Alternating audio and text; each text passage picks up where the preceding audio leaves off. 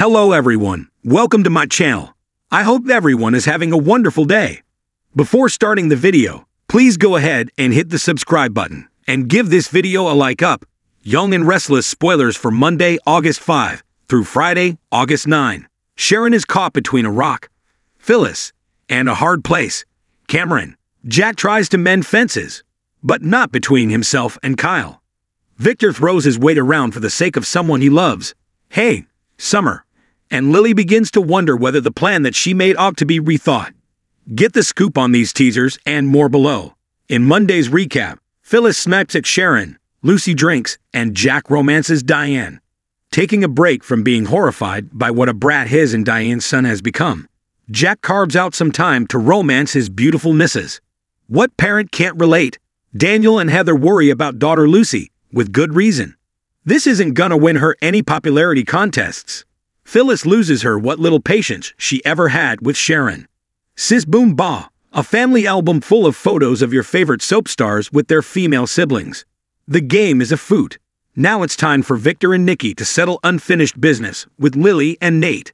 Sharon's nightmare continues as Cameron keeps right on haunting her.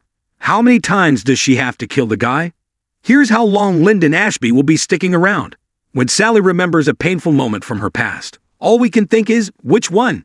There have been a whole bunch of unfortunate incidents. A chasm may have opened up between himself and his son. Yet Jack nevertheless tries to make peace and repair the rift between Kyle and Summer. When Sally needs comforting, Adam is there for her. Better late than never, Lily second guesses her alliance with Billy. Maybe she's come to realize that not even she can do enough damage control to keep him from sinking Abbott Chancellor.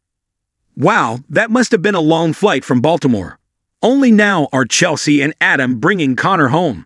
Claire causes problems for Kyle and Summer. Could Mary Poppins' conniving side be emerging once again? When Billy switches gears with Lily, we can only assume that he's decided to focus more on work than on logos and swag.